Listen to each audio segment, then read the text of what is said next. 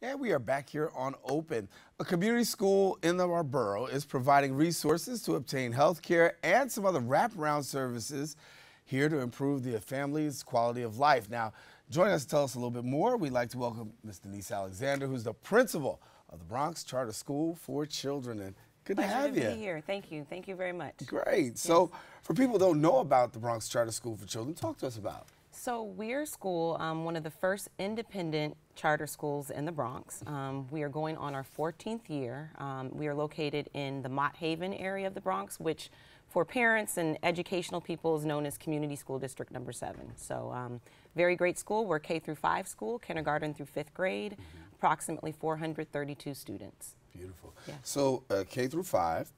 Students get wraparound services, I hear? Yes. So I think one of the things that makes us different from other schools, not just charter schools, though de Blasio had this initiative to increase the number of community schools, is the fact that we stay true to our mission in supporting the community. We are trying to increase what we do for the community. So currently, what we're able to offer our families and students are opportunities to support them with wraparound services, be it health care, mental health care, just basic supplies, because we understand that if the family is not solid and has that foundation, it's going to be really hard for our kids to learn and prosper. And so that's the idea, and we are trying to increase that. We have a dynamic family support team with 2 counselors, a social worker, and so their charge is really to assess what our families' needs are and to figure out a way that we can support our families. We've seen within the past few years an increase in mothers coming to us, sharing their experiences of domestic violence in the household, a lot of families needing support with immigration services, particularly since 2016. And so, and that's what we're about. We're there to support the families, see what they need, and try to figure out how we can get to them. Walk us through if a family's watching right now saying, listen, you know what, I'm thinking about charter school, because there's a lot of myths that come with charter school. So debunk a couple of those for us real quick. So I would say the number one thing I want to debunk is this idea that charter schools handpick their students, right? Like there's this notion that charter schools can fulfill their mission or they're doing better because they choose students who don't have behavior problems or students who are not students with disabilities, and that is not true. The law in New York says that charter schools have to accept students through a lottery. Now, depending on the charter school's program, they might have a preference of a seat. So for instance, there are schools that deal with trauma. They really want to target that trauma population, and so they're set-aside seats through the lottery for students that fit that criteria. Our school in particular has no set-asides. We accept applications 3 ways. 1 is through the New York Charter School Center.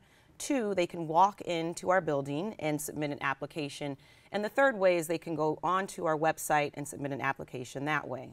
And we run the lottery. It's audited. We have cameras there that are watching us. And so typically we receive over 1,000 applications a year, which is great. It's a true testament to the work that we're doing. Unfortunately, we really have about, I would say, 75 seats. So 1,000 applications. So you can imagine, yes. Wow. And I have to take that back. There's one set-aside preference that we have, and that's for siblings.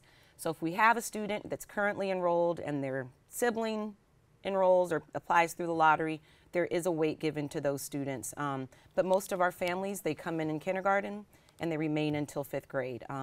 But I would not discourage families from applying. If a family finds that they were not selected or they feel like there's some sort of bias going on, they need to complain to the New York Charter School Center, because charter schools are not allowed to do that. We get who we get through a lottery system. Amazing, amazing. So with the wraparound services, what would you say are the strongest assets that you have as a charter school for people who are in your community? What brought me to the charter world, particularly in New York, was the idea that we have autonomy, right? So we have autonomy on building our program, and it was very important for me to find a school that matched my philosophical beliefs. I believe that we are responsible for families and community as much as we are for the ABCs and 1, 2, 3s. So I would say that for families, you find someone or you find a school that matches what you believe in and what you want for your kids, and you go for that, right? Our school, like I said, really prizes our families and partnerships. And so for us, it is when our parents come into our school, they know what they're going to expect. Our teachers do home visits, so they're in the homes of our families. We're really trying to break down the walls of school being just the school. We come in and out. Yeah. Well, Denise Alexander, thank you so much for coming and sharing Thank with you. us. My And pleasure. More information about the Bronx Charter School for Children is at the bottom of the screen. You saw it, so make sure you get in touch with her and the school. Taking a quick break. We got more show. Don't go anywhere. We're coming right back in a few.